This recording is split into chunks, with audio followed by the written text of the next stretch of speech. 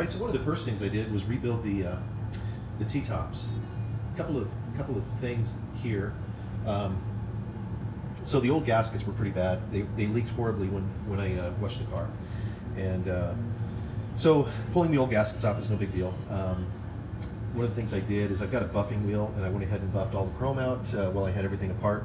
And after I got the, well, let me show you over here. So I haven't put this one back together yet.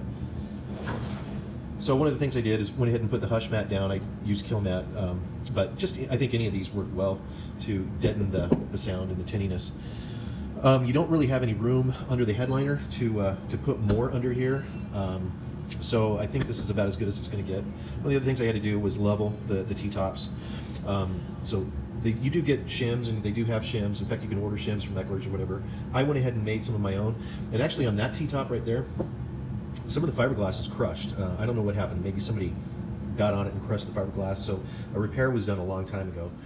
And to fix that, I went ahead and made some additional shims. I found that once I did that, and with the new gaskets that I put in, that I had to do that all the way around, at least on this side. So the other thing I did was paint the inside of the T-tops, cleaned everything. Oh my gosh, just cleaned everything, and then I painted everything black, put the new gaskets back on. One thing when you're putting these gaskets on, there's plastic pins in here. Press the heck out of those pins. You can feel them sort of pop in, but you really have to give it a lot of muscle. You stretch the gasket and put it in there. Here is the adhesive that I used, 3M Super Gasket and Weather Strip adhesive, and I used the black. I think originally it was kind of a yellow that the factory would have used, but I like the black look. It cleans it up a little better. It's a little bit little challenging, but not. It's doable. Anybody who has a putty knife can basically do it. Anyway, so now they're level, and we'll go up there. I've got a few other things I've got to do up here. I need to polish this out. This thing is scratched up here pretty bad. This is all stainless steel, but I'll get that all polished out at some point. On the other thing, clean. I took these into the kitchen sink, took dish soap and a mild scrub brush, and just clean the heck out of them. They're fiber. You don't want to get them wet.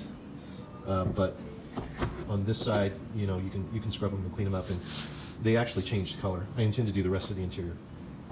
Getting these back together is also no big deal. You'll notice there's a Velcro.